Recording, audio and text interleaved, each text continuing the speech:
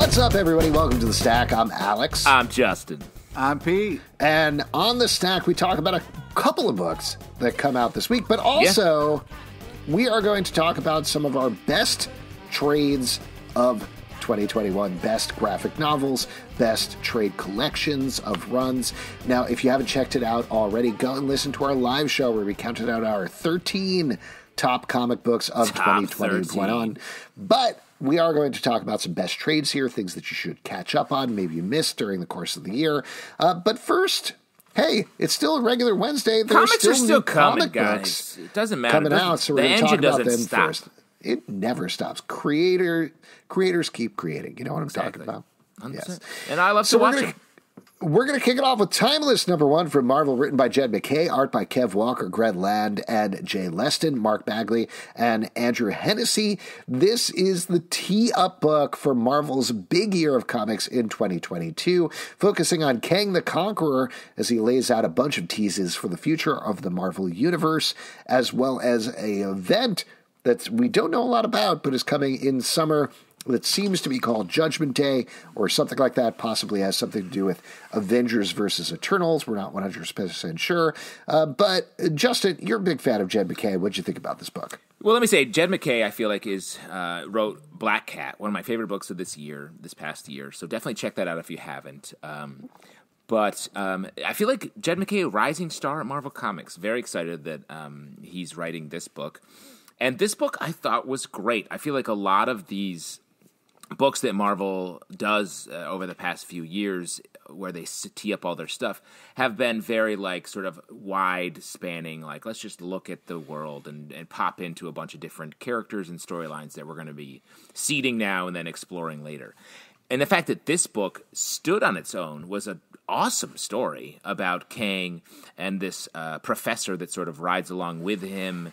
We got to really get into Kang's head. I feel like this is I haven't liked Kang nearly as much as I did reading this book. Much more interesting take. And setting up a bunch of stuff, and we should talk about the last page reveal a little bit later because that was crazy to me, but exciting. Yeah. Pete, what's your take? Yeah, this was really cool. I very much like this. I like the whole setup. I feel like they did it in a good way, not in an annoying way. The kind of villain reveal was badass. I didn't like what kind of happened at the end, or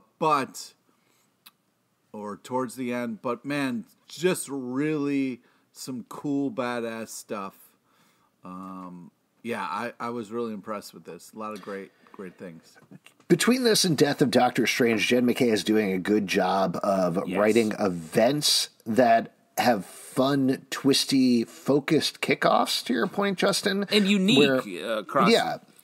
It's something that feels like, oh, okay, I do actually want to read more about this versus where this is just the first issue kicking off a million different spinoffs. And that, mind you, is what it's doing. But he still manages to tell a story within the pages of the comic, which is great. There's one thing, and this has nothing to do with the writing team. This is just a weird sticking point with me with Marvel. Given the fact that we know Jonathan Majors is Kang in the MCU, it's crazy to me that they haven't just made Kang maybe the easiest character to retcon into looking like Jonathan Majors, that they haven't just done that. The fact that he still looks like this generic white dude who might as well be a jacked Tony Stark. 100%. I don't know. And I'm just also, the way he looks now, I'm like, this is Vandal Savage from the DC Universe. I'm like, yes, we don't want that either. I 100% agree. Super easy to do that. But it's something, Marvel's picky about it. They don't do that. And I'm just like, we all want it. The fact that they did that with Nick Fury and we're super weird about that. It was this whole they're still super weird about that. Every time he shows up, people will be like, I'm very clear. I'm Nick Fury Jr. Yeah. And it's just get out of here. Nobody wants that. Who cares? Nobody wants that. Yeah. Just fix it. And that's what I want to say. So much of this stuff, just fix it. We don't tell a good story, fix it. Totally. So let's talk about the end of the book. There's a big spoiler here, but there is a biographer who is going along with Kang throughout the issue.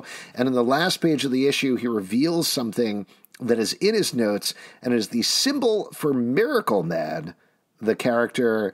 I don't know if it was created by Alan Moore, or I guess revamped by Alan Moore, and then famously written by him, partially written by Neil Gaiman as well. There was a very convoluted history there. Marvel came into possession of Miracle Man and have kind of sat on the property for a while. It seems like they're actually bringing him back in some way. Maybe he is the person behind this event. What do you think, Justin? Well, I'm just curious. It's a big drop because that's something, a Miracle Man, great story. Like those issues are super interesting. Maybe that's something in light of this we should cover. I feel like we've never really talked about that maybe as a group. But the most news about Miracle Man has just been the litigation surrounding it for decades at this point.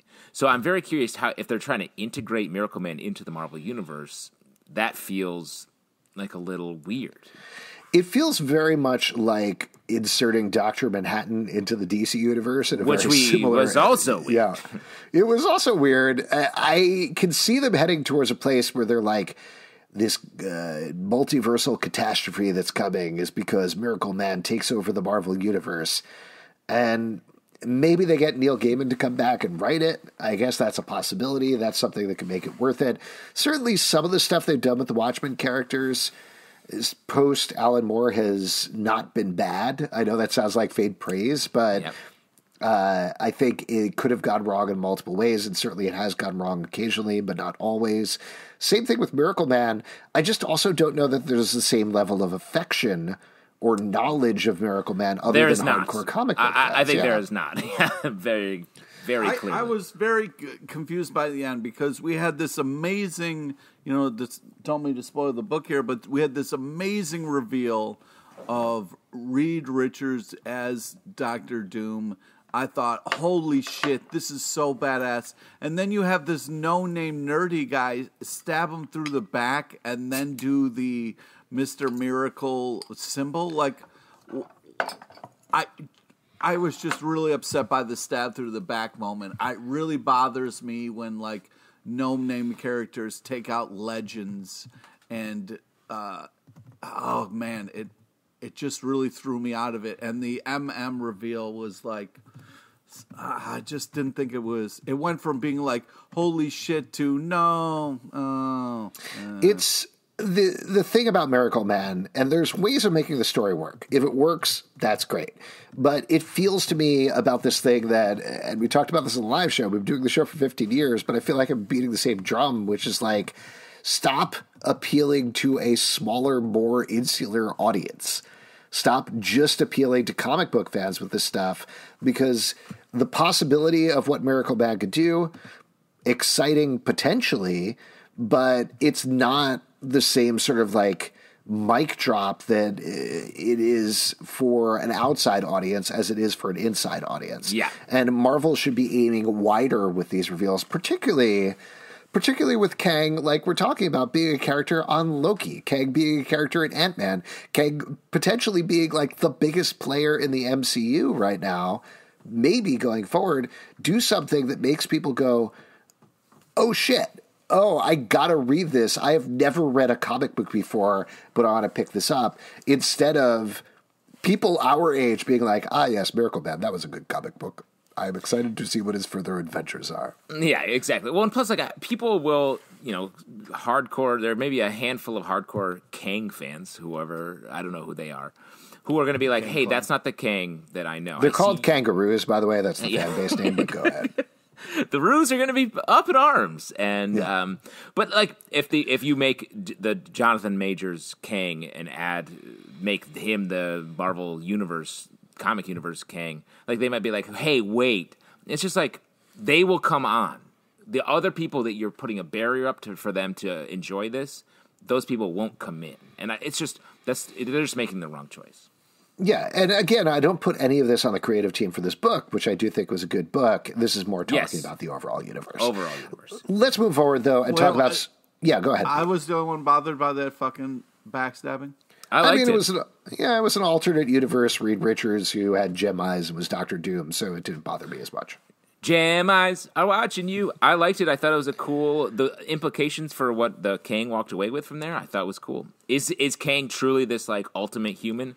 Or is he just a guy making excuses? Me to believe that Reed Richards, who is now Doom and has gem eyes, is not going to fucking factor in the fucking doofus with the giant spear behind him? Like, it was another Reed who's been on a alternate Earth with nobody else for decades, maybe. He's insane. It's hard to see through gem eyes, you know? Mm-hmm. Yeah. She's got gem eyes.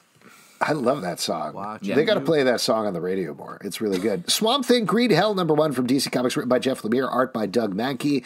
This is a post-apocalyptic book where most of the world has been covered in water, except for at least one small island, maybe more, but we don't know. So two.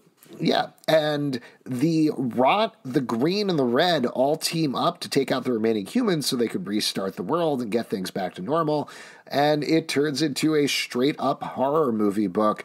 Pete, I know you don't like scary things, but you do like Swamp Thing sometimes. So how did you feel about this? I feel like this was a solid first issue. I love the character reveal at the end. That got me very excited. I feel like this is some great art.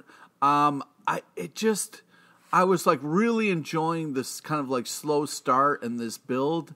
And then when the bugs started talking and the floating heads, I kind of got pulled out of it a little bit. But I'm excited to see where this is going. I think Jeff Lemire, I talked about this on the live show, Jeff Lemire is having a moment right now. I think he's such a tactician in the way that he writes and chooses his stories and moments. And this book I thought was excellent. Great Swamp Thing story where you're sort of like shifting sides. There's a Swamp Thing and then there's the Swamp Thing. Great reveal later on. Definitely looking forward to the second. Is this a two-part? I'm imagining this is a two-part story. I don't know why, but definitely looking forward to the next issue. And it is a Black Label book, so it's pretty hardcore, just so everybody knows. Next up, Stray Dogs, Dog Days, #1 from Image Comics, written by Tony Fleecs, art by Trish Forstner. This is an anthology book set in the world of stray dogs, which is about a bunch of dogs whose masters were killed by a serial killer, and then they were taken in by him. Over the course of Stray Dogs, they helped figure out the mystery. And they solved the case! And they solved the case. Dogs solving a case. Amazing. Dogs solved the case. What a great book. Pete loves it. Alex, go ahead. Yeah, and so this is, some of these stories take place before they were taken, some while they were taken, some after they were taken. I thought this was great. I thought this was such a good extension of the Brad, to use an absolutely terrible term. Yep, straight on Brad. Yes, absolutely terrible. But I love the variety of stories here. That some were funny, some were very sad, some were scary. Really good. But and it that when we had Tony on the show, he talked about how like he wanted to have this variety, and these are the first 5. There's one more issue coming out where we get the second 5, I believe, and it's great. Let me ask you, Pete. I know you're down on Stray Dogs. If it was Stray Cats, would you enjoy it more? No, I wouldn't. There's but cats you like in cats. This issue. There's cats in this issue. Did cats. you like seeing the cat? There was this cat story was sad. Super sad. They kind of get you with this. There's this one story where the dog calls the guy a monster, and you think, oh god, this is going to be the worst person ever, but it's like monster in a good way or whatever. And so that was kind of like, oh, maybe this isn't going to fucking rip out my heart, but then later it really does. The problem with this is and I say the problem with this, they're doing this thing where they're giving you the most cute, adorable dogs possible, and then telling some really fucked up, dark, twisted stories. Yeah, I mean, cool if you're into it. 100%. And we are all into it, is what Pete's saying. Definitely pick it up. A trio with one mind. Devil's Reign, #2 from Marvel, written by Chip Zdarsky, art by Marco Checchetto. In this book, the Marvel Universe, at least the parts in New York, are being assaulted by the Kingpin, who has made all masks illegal. He has sent a bunch of supervillains who are working for him. After every hero in New York, he's taking away their powers, throwing them in jail. He's also chopped up the Purple Man, stole his finger, and put it in his Gen cane. in order to do a classic Emperor Doom move and take over New York. This is so much bigger than I expected, and so much less Daredevil than I expected. But it's all across. It's a secret great crossover with like we get a ton of great Luke Cage here. Luke Cage running for mayor. They really power up the mayor of New York as a big power player in the Marvel universe. So I think that's fun. It's a great wide story. All the characters are great. I feel like the one thing that I'll mention, and then I'll let you talk about it, Pete, is just on the Mayor of New York thing. I feel like if this was a little truer to the Mayor of New York, there needs to be a lot more like, you suck. Yeah. Shut up. Nobody cares. My subway was late, Kingpin. Oh, man. Yeah, I just think this is like the best Marvel crossover that nobody's talking about. I think that this is really... Shut the fuck up and let me talk. I really think this is a very cool way of kind of like getting a bunch of characters together. I really think the art's fantastic. A lot of over-the-top shit. I'm loving the fact that each issue we're spending it with different people. Love the Taskmaster stuff in this, the Luke Cage stuff. This is some really cool shit that they're setting it up with this little mini event, and I'm having a blast. I think this is really, really well done.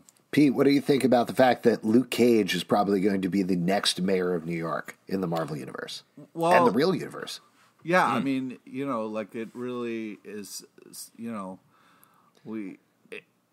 The pendulum swings, so I think that's an interesting choice to have Luke Cage follow Kingpin, and I think that like. That'll be real cool to see what Luke Cage does. Are you going to move back to New York now that he's running for office? Oh, I've thought about it. Yeah, I'm definitely thinking about it for sure. The Human Target, #3 from DC Comics, written by Tom King, art by Greg Smallwood. In this issue, the Human Target has one less day to live and is spending most of it going up against Guy Gardner, who's pissed off that he is spending time with his girlfriend, Ice. This book is great. I really like this book a lot. Yeah, I feel like Tom King. Oh, you can go, Pete. I really think this is amazing art. I love to see someone beating up a lantern. That's really fun. Love the panels. This is a tight package. This is a really cool story. Well done. Tight package. I think Tom King does an amazing job of creating recency bias. I feel like this is the Tom King book that is best. Every book, at some point, I'm like, this is the one. This is the best one. And this one is like beautiful art. Like you're just like caught up in this sort of like romance. Also, like just a triangle with Guy Gardner, awesome. Then you get some like hard DC continuity with Booster Gold, a Legionnaire ring or Legion ring, Green Lantern. Like it's just like he's just a master right now. Yeah. And I know I'm really like showing myself off here too much. And I know I said this with the last issue as well, but this might be like Greg Smallwood's art. The way that he draws those scenes with Ice are so romantically tense. Yeah. Just like there's moments like when she leaves him at the door. I was like, oh, Jesus Christ. I know. I was like, I'm like, come on, man, go talk to her. I'm caught up in it. Yes. I feel like a teenager. Absolutely. Like on a date, just like trying to like fall in love, and let's all fall in love. Pete, fall in love. Alex is in love. I'm in love. I'm in love with a girl named Ice. I'm in love with a girl named Ice. Oh my God. And she's cold at heart and nice, right, Pete? Pete? I could do this all day. Yes. Feel free to come into the mic whenever you want. Power Rangers Universe #1 from Boom Studios, written by Nicole Andelfinger, illustrated by Simone Ragazzoni. In this issue, it takes place mostly in the far future, where some astronaut has been trapped in the morphin grid. Are you talking about the morphin future? You're talking about the far morphin Here's the thing. future. This is not my wheelhouse. But I always like checking out a first issue of a Power Rangers comic, particularly because the Boom Studios stuff has been very good and involving, even though I mostly don't care about it. What do you guys think about this one, though? I think this is cool. I mean, we don't really get to see them like all suited up. Like this is kind of starting with them kind of like depowered and figuring stuff out. But I think it's a solid first issue, amazing art. You get to really spend some time with the characters before we're getting into like action and stuff like that. So you get kind of a real pulse check of like what's going on, what different people are up to and what they're thinking. And then kind of the big reveal of like where they are and all the shit going down. So I think this is a solid first issue. A lot of these Power Rangers books are doing a lot of work to create a full-on like mythology around this, and like cool. But I feel like the actual Mighty Morphin Power Rangers were created over someone's lunch, where they were like, "Yeah, Morphin Power Rangers, put them in suits, helmets, so we can change the actors out in case one of them gets too old or weird, and then we'll just keep it going, okay?" And that's literally what the TV show was. And then this book has to be like, so the Morphin energy portal is, we have to make sure that it like has to like develop all this stuff out of something that is not even, Morphin is short for morphing, not something else. I agree with you there, but at the same time, I do think they do a good job in this book, particularly 100%. The idea that there's some sort of demonic being trapped inside of this morphing grid and is getting out, along with this glowing astronaut. It's weird, it's creepy, it's interesting. Like you're saying, there's a lot of work that's going on here to make it realistic and grounded, but I think it's successful, which is impressive. I look forward to them getting into the Repulsa clan and how their decades of evil have allowed them to come to their Rita Repulsa. No, Repulsa is my family name. That is why I am called that. It has been passed down through generations. DC versus Vampires, number 3 from DC Comics, written by James Tynion IV and Matthew Rosenberg, art by Otto Schmidt.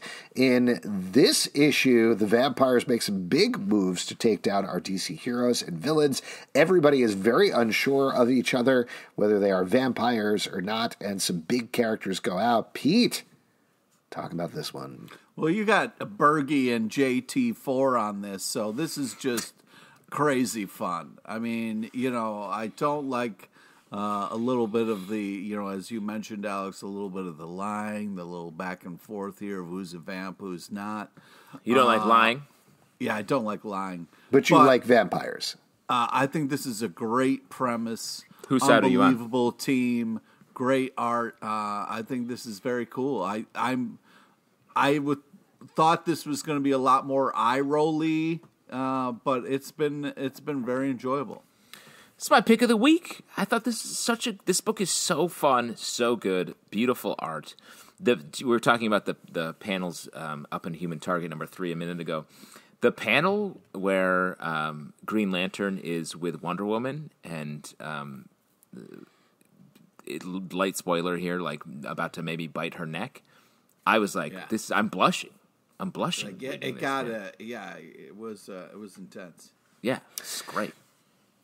Great stuff. Let's move on and talk about Ice Cream Man, number 27 from Image Comics, written by W. Maxwell Prince, art by Martin Morazzo. In this issue, we're getting a riff on Metamorphosis, except in reverse. A cockroach turns into a man here, and we find out what it's like to be a man when you're a bug. Another great issue of what it's like to be a bug, and live a man. with 2 other bugs in a box. Aren't we all 3 bugs? bugs in a box is how my That's life us. is. Mm-hmm. That's us. We're the bugs. Yeah. Well, what's podcasts nice is good, I always say. Well, what's heartbreaking is those cockroaches were nicer to each other than the life that I live in my box, but it gives me hope for the future. What? This book gives you hope for the future? Pete, yikes! You want crumbs? You want crumbs, Pete? I do want crumbs. Yes. Okay, I give are you the crumbs. cockroach that becomes a man? I don't know. Okay. This book, amazing. Another great story from the Ice Cream Man universe. It's just... It feels like we're getting this similar things, but told in new ways every time. It's great. It's very creative. It's very different. It's each one of these you don't know what you're walking into, so it's impressive all the different ways that they're coming about stuff. Action Comics number 1038 from DC Comics, written by Philip Kennedy Johnson and Sean Aldridge, art by Miguel Mendoza and Adriana Mello. We are continuing the Warworld saga here. After Superman and his allies were beaten by Mongol, they are thrown into slave pits. Superman is beaten down. And I'll tell you what, I know exactly where this story is going, and I think we all knew exactly where this story was going from the very first issue, but I love it, and I love how hard Philip Kennedy Johnson is driving in on, I got to knock Superman as far down as possible, and then he's going to triumph by just being the best guy anyway. He's a good guy. Oh my God, it gets me every time. Like, he's a good guy. He's like a Superman. Mm-hmm. Like, we're boiling it down to the basics. He's a super guy, man. You know, yeah, like a man who's super. I get what you're saying. No, this is super great, good. This is great. I agree, and I actually really like that we're not using, because this could easily have been a Justice League story with Batman in the Midnighter spot that we get in this issue, and it's not. And I like that it's not. Because it feels more unique, and the stuff when Superman is fully beaten down, he's talking about his son. In the middle of the book here, it's just great. It's emotional. He finds the core that makes it, even though to Alex's point, we know where this is going, he still finds the real core to keep the story different. I tell you, I don't know where this is going, but man, this is just like, this Mongol fight world is crazy. This is such an interesting, like, to see, as they said, Blue down and out like this. Such a cool idea, such an interesting setup. This is some badass shit, and it's like got me being like, oh man, I don't know if Superman's going to be able to pull this off, but I really hope he does. It's a great action-themed comic featuring a Superman. Good point. Once and Future number 23 from Boom Studios, written by Kieran Gillen, art by Dan Mora. In this issue, stories are assaulting England. Lots of stuff are going on with our main characters, but mostly our granny and her grandson are tracking down a new legend that is revealed at the end that I'm sure Justin was very interested in. But Pete, you seem to like this book. What did you think about this issue? I mean, come on, man. It starts off with Granny and the sniper scope, like crosshairs, not sweating it a bit. Bluffing through Classic her Granny. teeth. Just being a badass. This is just over the top. I mean, you know, what a reimagining of Jack and the Beanstalk. Like, this is just creative, over the top, fantastic, badass, cool, just the adjectives, art is bananas. Yeah, might I say, the best reimagining since Bryan Singer's Jack the Giant Slayer. Wow. Well, let me say, I'm here for the Shakespeare stuff. The reveal at the end, I'm right there. Put it in. But the Jack and the Beanstalk stuff, I was like, nope. Wrong. This feels wrong here. Like, we're doing Shakespeare, we're doing Arthurian legend. Why are you doing fairy tale stuff? Go read fables. The Jack of the stuff, I was like, feels like a bridge too far for this book. Weird.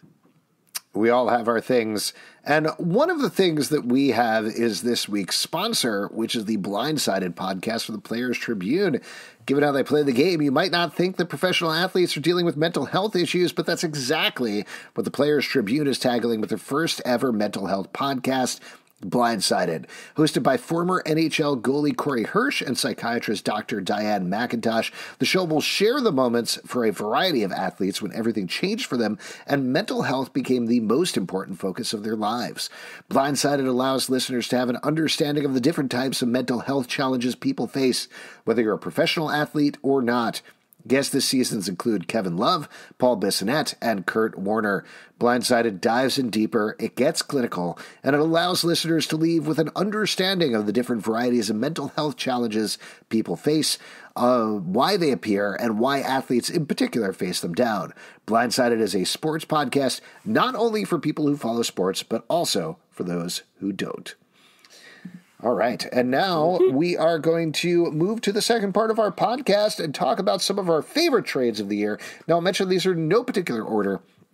These are just some trades that we thought we would like to highlight. I don't think there's anything that is duplicative necessarily from our best comics of the year list. And in fact, we moved some things over here, which we felt like were great, but we wanted to put on the trades anyway. So why don't we kick it off with Far Sector from DC Comics, written by N.K. Jemisin, art by Jamal Campbell. Pete, hit us up. So this is groundbreaking. You know, we talk about why you would put something on a list, what makes things stand out. Here we have Green Lantern. You love Green Lantern. Just shut up. I'm talking. So, Green Lantern dead. I don't care about Green Lantern anymore. It's been played out. The fucking comics go back. There's so much lore. There's so much. It's almost too much to get into. It's too intimidating. You got to know who everybody is and all this stuff that's happened before. Here is a fresh start, a fresh take on a character that not a lot of people like. And so I'm so impressed with what they did here. Took somebody like me who doesn't want anything to do with Green Lantern, be excited about Green Lantern again. The art, so creative, so different from anything we've seen when it comes to Green Lantern. This is groundbreaking stuff. You've got to check this out. Far Sector, far and above any other things this year that I wanted to talk about. Really did something magical and fantastic in comics. So, just to mention the concept of the book, the idea is that a rookie lantern is sent to the Far Sector of the title, ends up investigating a murder there that explodes into a giant conspiracy. But if you've read any of N.K. Jemison's stuff, you probably know that there's a lot of very big, very weird sci-fi ideas that are in there with this planet, including living memes in a society of their own, among other things. But like Pete mentioned, the main character is great. The art by Jamal Campbell is great. I know this is not always possible, but it's wonderful that the same team was on the title for all 12 issues. And I believe you can get a volume with all 12 issues in it. So this is a great story to just read in one sitting if you can. 100% agree. And Green Lantern, famously the only comic book character with too much history to catch up on. The Good Asian from Image Comics, written by Pornsak Pinashad, art by Alexandre Tefengi and Lee Lowridge. This is a great mystery that recasts a lot of the classic, very racist movies that you might know about involving Asian detective characters, and instead delves into it in a more realistic way in the, I probably have the time period wrong, but 1940s/50s. And it's just a really, really good noir with some beautiful art. And I believe the first volume is available now. I agree. Like, able to dive in and out of a lot of different stories throughout the first volume. I really enjoyed it. Yeah, I really appreciate what this comic is doing. It's not only just like groundbreaking, but it's also just like talking about fucked up history and doing it in a smart way. And it's just some amazing storytelling with some fantastic art that just pulls you into this world and takes you on a journey. Let's get to our Tom King block. Now, as Justin mentioned earlier in the podcast, every Tom King book feels like the best Tom King book, but two great Tom King books came out this year that you can read in full in trade collection volumes. Rorschach from DC Comics, written by Tom King, art by Jorge Fornes. And the other one is Strange Adventures, written by Tom King, art by Mitch Gerards and Evan Doc Shaner. The first one, as we were kind of talking about towards the beginning of the podcast, is one of the good ones, taking for the Watchmen characters, picking up 35 years later and having a detective involve a mystery that involves a Rorschach conspiracy, among other things. And the second one is a recasting in the DC universe of Adam Strange and his wife, as we explore what happened back on the planet Ron, as well as on Earth, as they show up there without their daughter.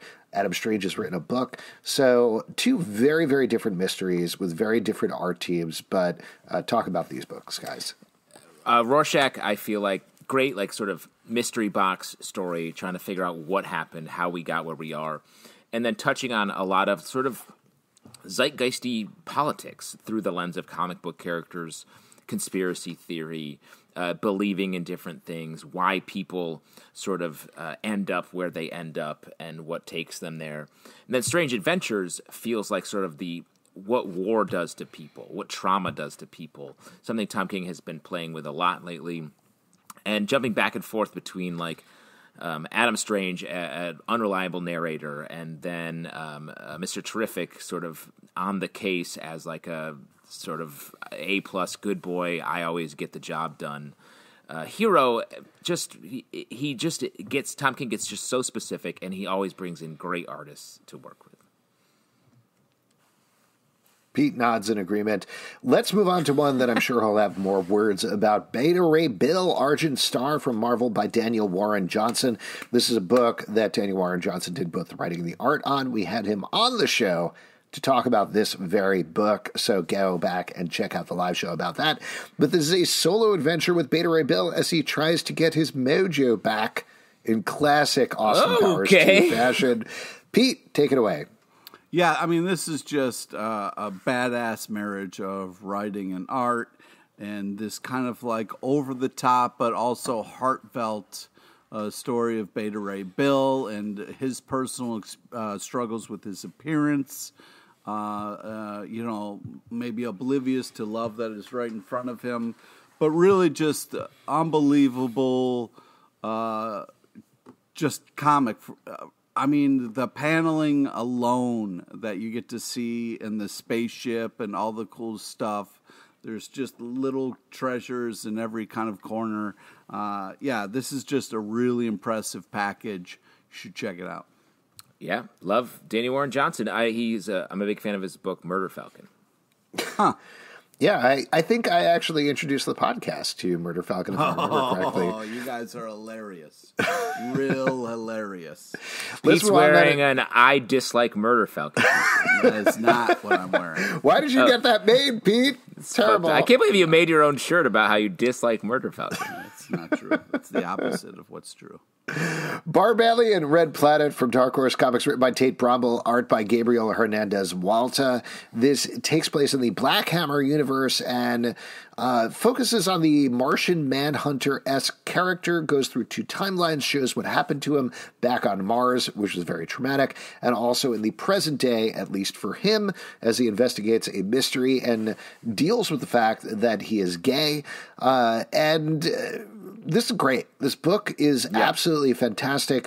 But I also think, I've seen this on a lot of best graphic novel lists, and we were talking about this a little bit before we were taping, but the whole Black Hammer universe has been so fantastic this year. Yeah.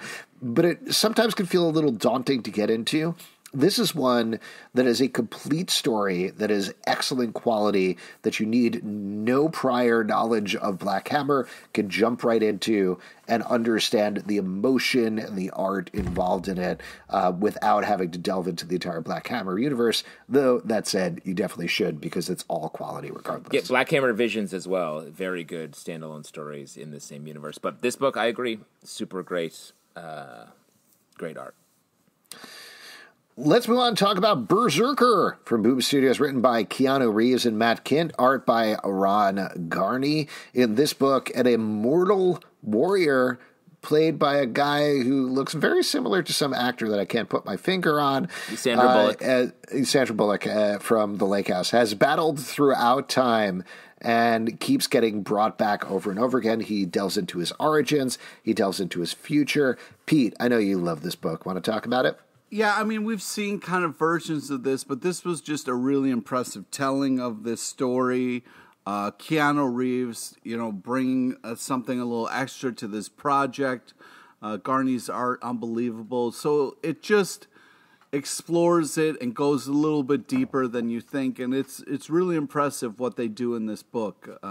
You think it's just going to be about a rage monster, but it's so much more, and it's impressive what it's done, and got some acclaim for it. So we wanted to give it a shout out.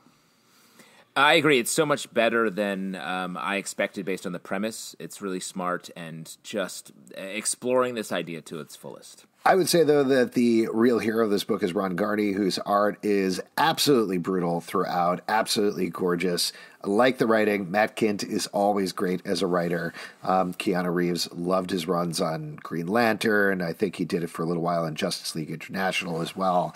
But Ron Garney is really the true hero here, as I always say.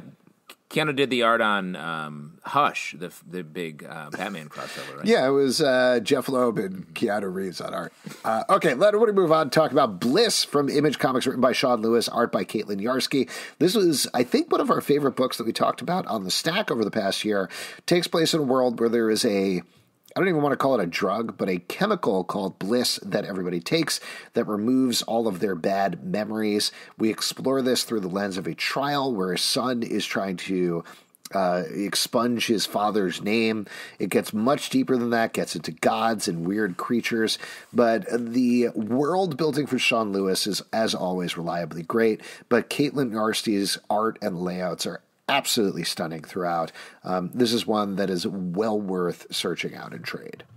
Yeah, it's just super creative. You kind of think you understand what's happening, and then it just makes 8 more twists. It's really, really impressive storytelling, and it meets magical art and forms together in this crazy book. Definitely worth checking out. Magical art. Let's talk about The Immortal Hulk from Marvel, written by Al Ewing, art by Joe Bennett. Now, I'll be honest with you, this is one of my favorite books of the past couple of years. It has been marred somewhat, is probably an understatement, by the fact that Joe Bennett seemingly snuck some anti-Semitic art and symbols into the work. Al Ewing has posted a very public note about it. It really bums me out that the hard work that Al Ewing and everybody else has done was hurt by these circumstances. But I still think, regardless of all of that, I would say it's still worth checking out as one of the best Hulk runs of all time. Specifically, I believe the 4th volume and maybe the 3rd omnibus were released this year, with probably more to come, because I don't think that necessarily covers the end of the run. But great run. If you can push past what Joe Bennett did, I think it's worth checking out for everybody else's work and supporting it. Yeah, leaving that aside, it's one of the books. I feel like there are some books that just like change the comic industry, like the Fraction Hawkeye run. Hawkeye. And this is another one that I feel like put a lot of horror back into comics, to mainstream superhero comics, in a great way, and just allowed people to take more risks with sort of the look of the book. And I really like the book. Yeah. All right. Before we wrap up here, we've got 3 graphic novels that Pete wanted to highlight that have come out this year. So I'll tee them up for you, Pete, and then if you want to talk about them for a little bit. The first one is Monsters from Fantagraphics by Barry Windsor Smith. Hit us up about that one. Well, yeah, so he's been working on this for like 35 years. It's this really kind of interesting... We've been doing this podcast for 15 years. I just want to mention, like, not to... Yeah, so we're working hard, too. Yeah. It's kind of this look at monsters and trauma and all sorts of other things, but it's a very, very interesting, very kind of fucked up, but also great book. It's very powerful and meaningful, and definitely worth kind of checking out. Next up, Wake, The Hidden History of the Women-Led Slave Revolts from Simon & Schuster, written by Rebecca Hall, art by Hugo Martinez.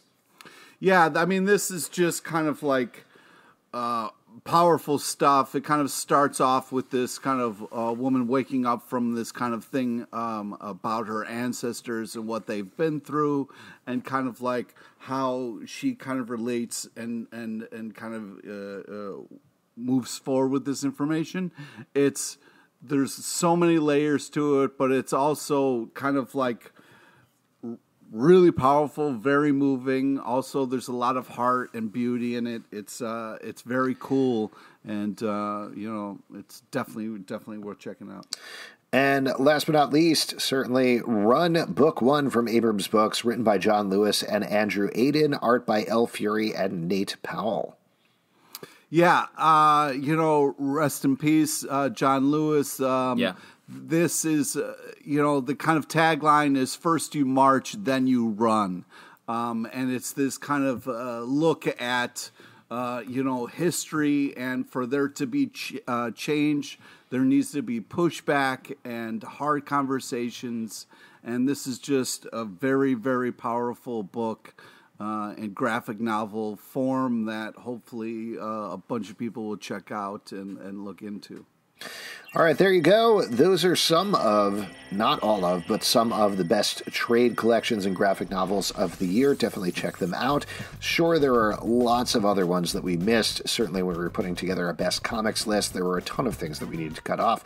Check out comicbookclublive.com. We'll put up our individual lists there with plenty more choices that do have trade collections out now that you can check out.